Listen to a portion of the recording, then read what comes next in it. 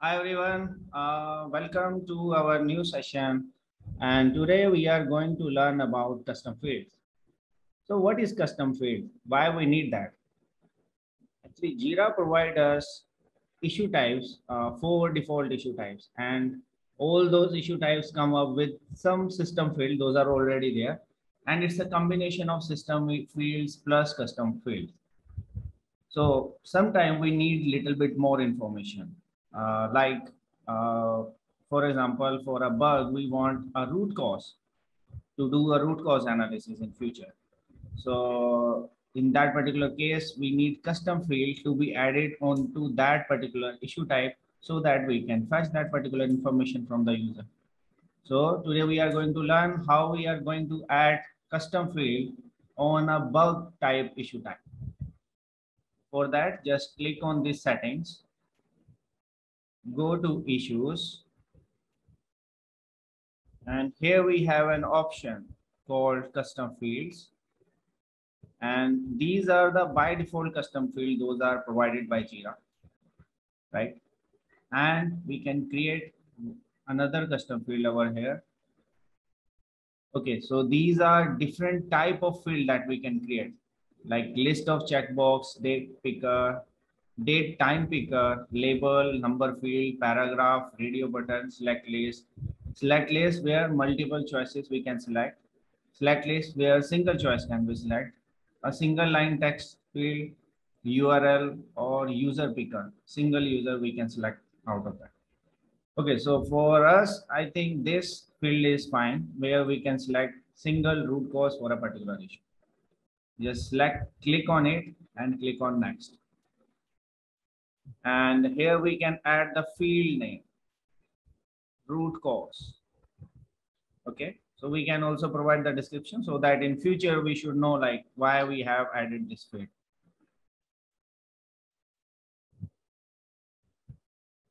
To get the information about the root cause of any bug. Okay, what type of option you want to add? Option could be requirement was not clear.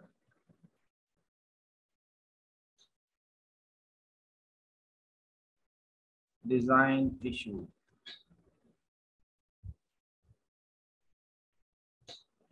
Guideline not followed.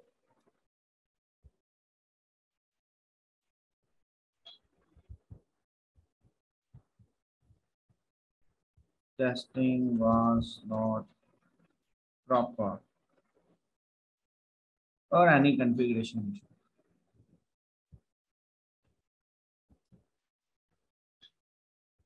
So you can add more options over here based upon your root cause that you want to get value. So we are for the time being creating this field. Okay. As we created this field, Jira provide us option, okay, on which type of screen you want to add this issue type. So we will discuss about screen in separate session, but these are the different screen, those are available for us. And we are putting this field onto this kind of screen. Only Scrum bug screen would have this option. Okay, after just clicking on update, this custom field is being attached to that particular issue type screen. So just click on create, and that issue type screen was attached to bug issue type. So just scroll it down and you would find that particular field here.